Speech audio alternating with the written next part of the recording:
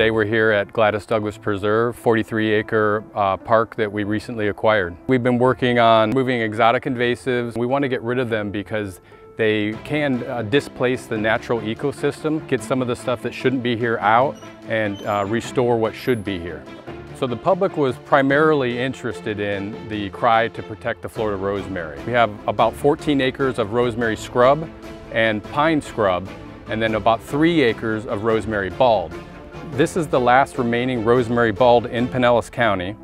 It hosts about 26 plant species.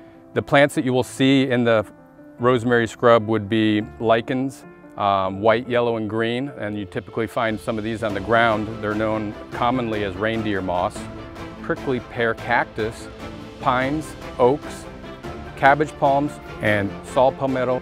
So we're working on securing our trails for safe passage, providing parking, installing trash receptacles, and some signage. We're also continuing to work on exotic invasive plant removal and to further study the property itself to better understand it for our master planning moving forward.